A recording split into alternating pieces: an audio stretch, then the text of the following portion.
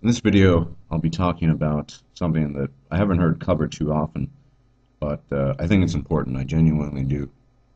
Namely, male friendship, its importance, and the relationship of male friendship to the female, specifically the romance-seeking female interloper, as it were. Well, there are a couple of things I want to cover. The first thing I want to cover is sort of a broad, rough definition of what constitutes male friendship. And I like to think, in my experience, well, first off, let me say off the record, my people, close people in my life are my male friends. I dare say they've certainly done more for me than in terms of when I was, down the dumps or going through some rough patches, than any female ever, uh, likely including my mother. So, and I think that is the defining characteristic of male friendship, the fact that we men value each other uh, for our personhood. And I think in general, excluding a professional setting where you need to have a skill set, most males I know, my closest friends, value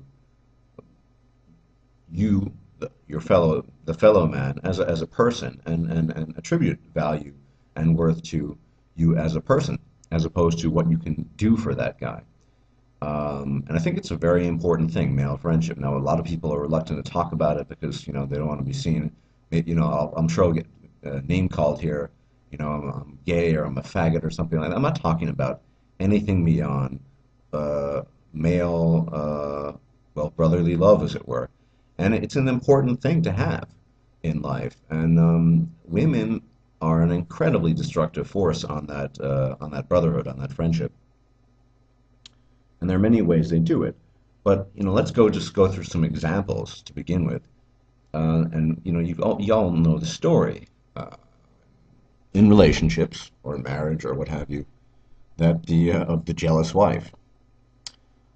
I'll take my previous relationship, my most recent past relationship once again as an example.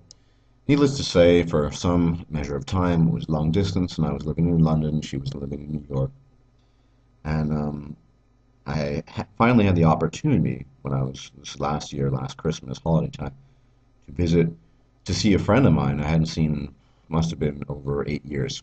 And very good friend of mine. He got me out of a big mess one time, and good guy. And I've known him for over 10 years.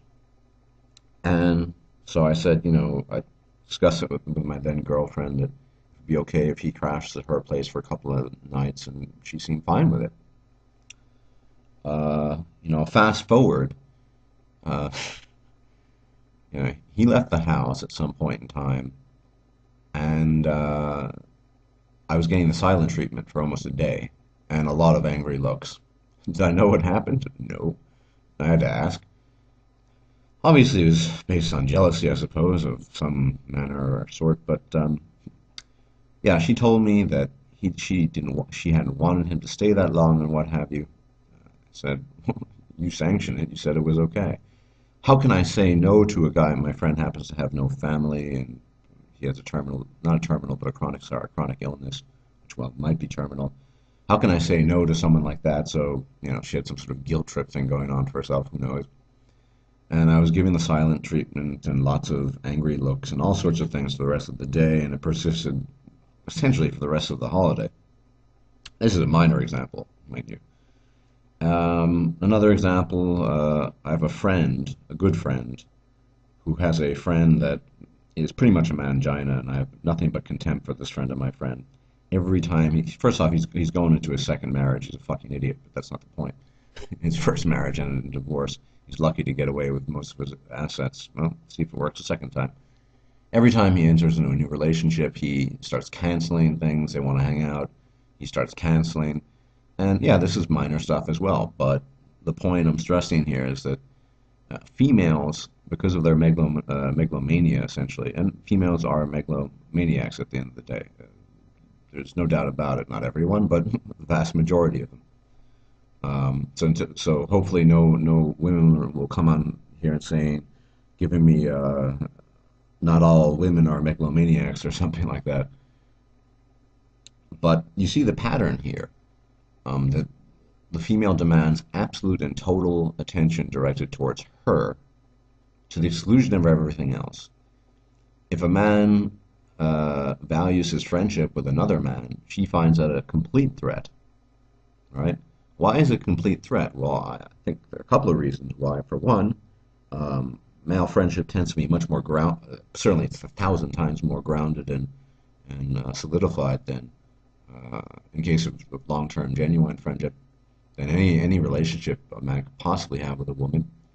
Um, and also, I believe that male friendship is more genuine based on my observations than the vast majority of female friendships. Remember, the female only knows to associate with people, including other women, for whatever reason, which I won't surmise here, uh, based on the desire to exploit the person, or for all sorts of reasons. I mean, the idea of being able to uh, make use of someone else's resources, there are subtle ways. I mean, some women, for example, have friends because they feel that they're physically or more attractive to their female friends. It makes them feel better. So they keep them around as trophies and all sorts of odd, twisted, psycho and psychotic stuff. Having said that, yes, so the female, of course, feels this in a relationship in particular, feels an intense threat because the female must control the man. Once again, this is the term of manipulation. The female must manipulate the man at all costs. A true male friend who is valued by the pussy slave, as it were, is a threat to that monopoly of power and influence, to be honest. Um, but unfortunately, and this is what I really wanted to talk about, the uh, the sad reality is very often, and Barbaros has talked about this phenomenon on numerous occasions, maybe in different terms, this idea of male on male competition. Or in this case, that because of our addiction to women, we will, I have seen it happen, forfeit long-term important male friendships for the sake of pussy.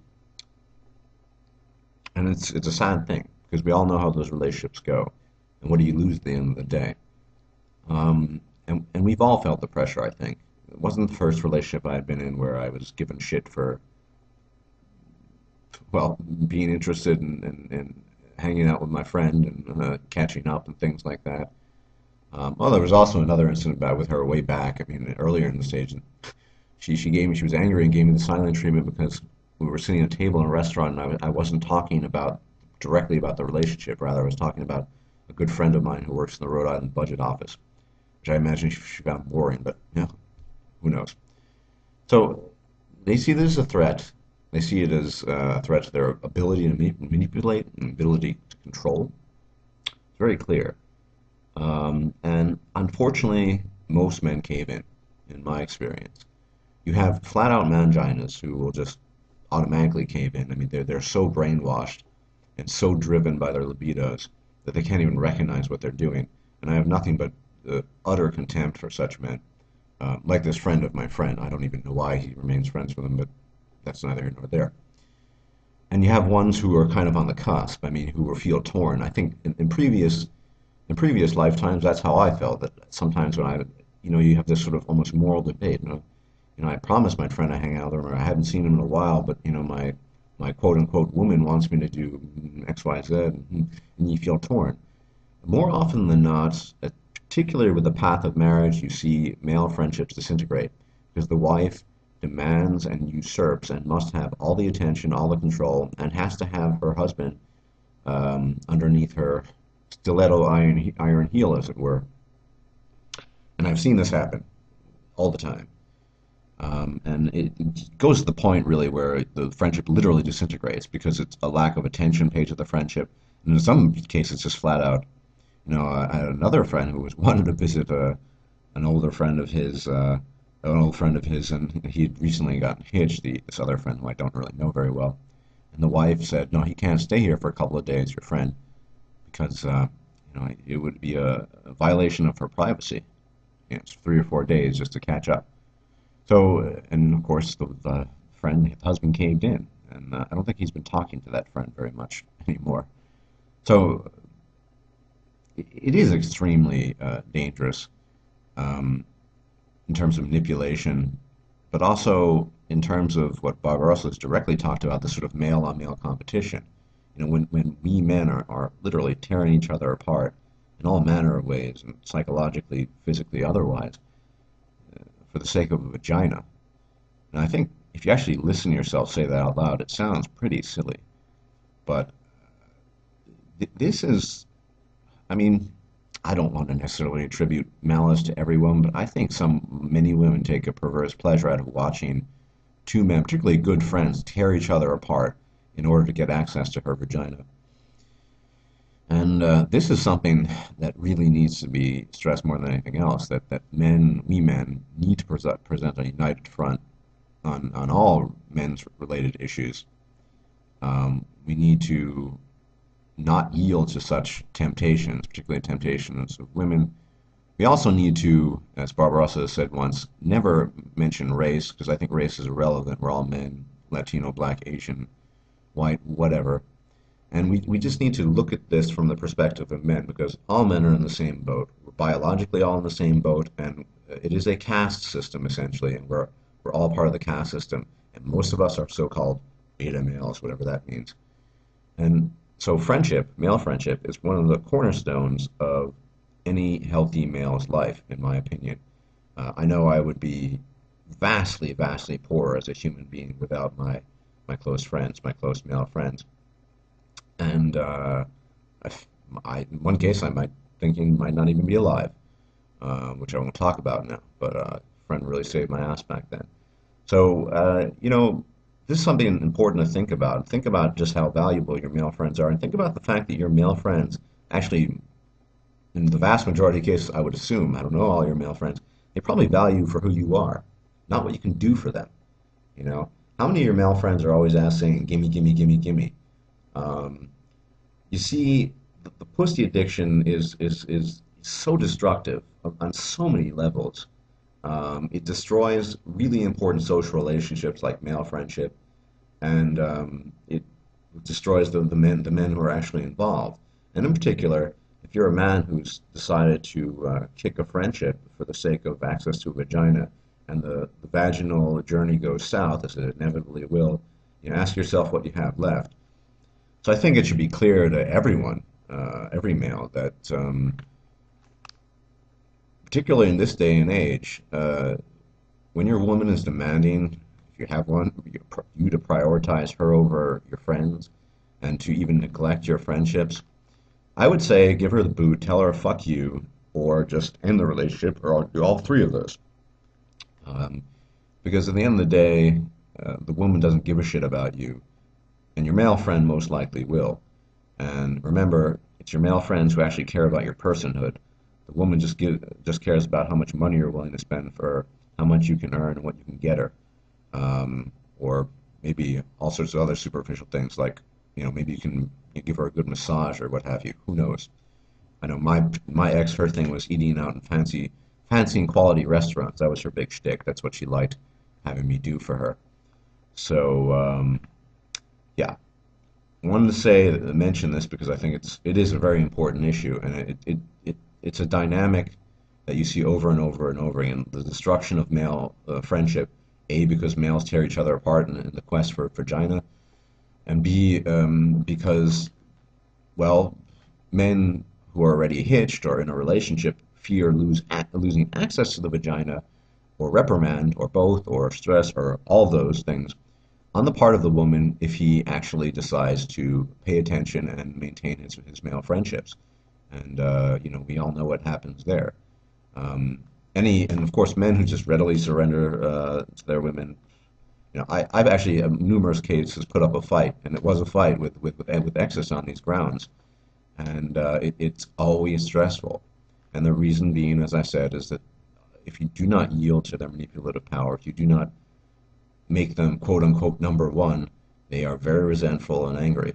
And this is the depraved and exorbitant and exaggerated and just incredible sense of self entitlement that women garner themselves with.